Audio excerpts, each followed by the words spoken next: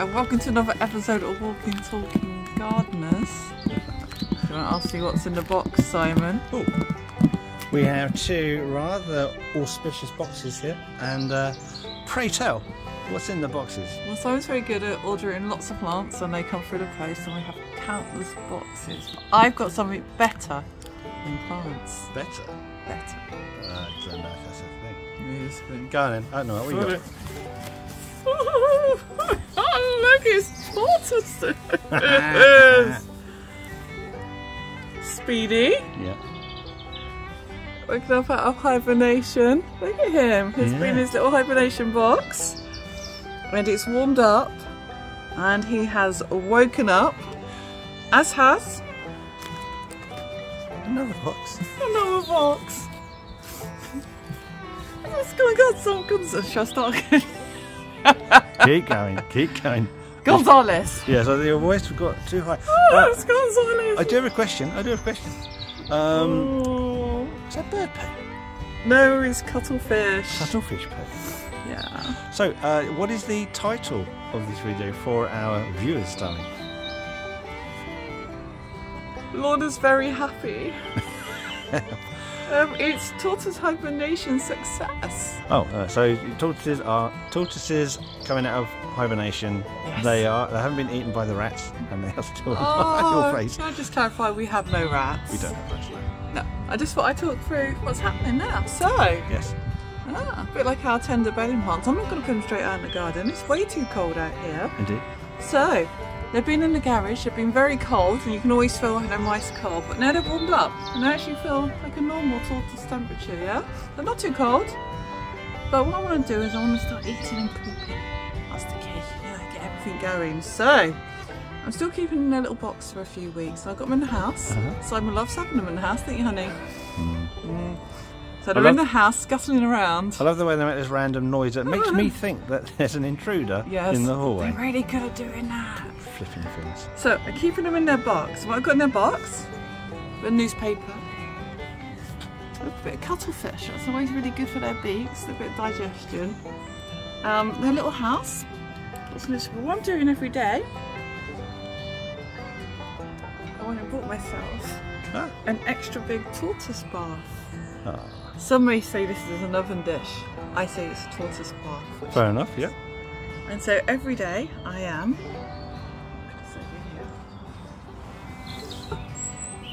get my tortoise, put it in the bowl, and I fill it up with warm water. So it has to be warm, just trying to sort of get them all energised again, get them all warmed up. May I ask a question? Yes, you can. So how warm would that be? How would you tell that's not too warm? I suppose it's the same temperature as if you put a baby in the bath. You don't want it scorching, you don't want it cold. Yeah. You want it sort of lukewarm, really. Tepidly lukewarm, okay. Yeah, you definitely want it cold. When it get cold, it get get bored. But yeah, warm enough that you would, you'd feel safe with putting a sort of baby in the bath temperature. Okay. And then what we do is we've got a scrubbing brush, tortoise scrubbing brush. Is that my tortoise scrubbing brush? Possibly. What about that? Obviously, being a man, I have a blue. Of course. Other colours are available. Of course. And so you fill this with tepid water, and you get the water, you sort of get a little shallow scrub. I mean, these were particularly dirty because they buried themselves in the ground before I really had time to put them in their box properly.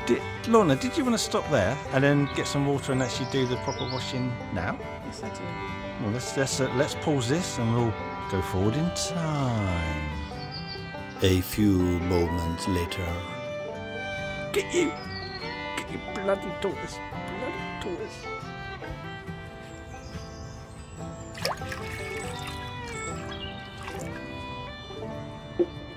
Okay. I'll take this box. Yeah, I'm still filming. Oh, okay. Oh, does he like that? Oh, he loves it.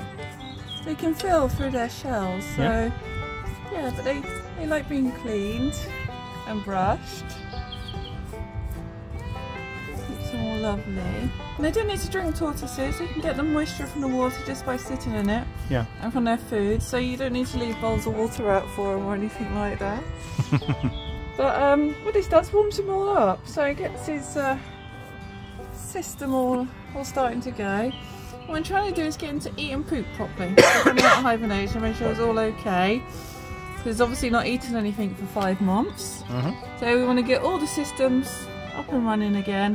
Hence why I've given them a little bit of cuttlefish. And they got a bit of iceberg lettuce, a bit of tomato is their favourite. They're going to have a strawberry soon as well, getting some strawberries. And just really trying to encourage them to eat. They don't really eat for about the first week coming out of hibernation. They might have a little nibble. And then they start to sort of get used to the warmed up temperature, so they start to go. They start pooping, and then they start eating, and then that's it. They don't stop eating. So yeah, here's little Speedy. He'll sit on the bath probably for about 10 minutes until it starts to go cold again, and then I move him out and I put him in there, and they have a little bit of dinner as well. Right. Is that it? Yeah. Oh, do you want to do an ending?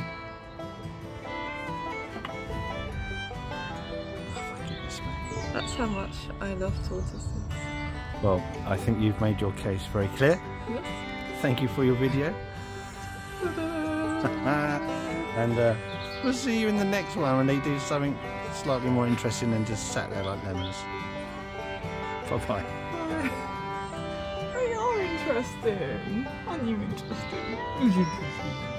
Really interesting. You're interesting, aren't you? Interesting. Weirdo.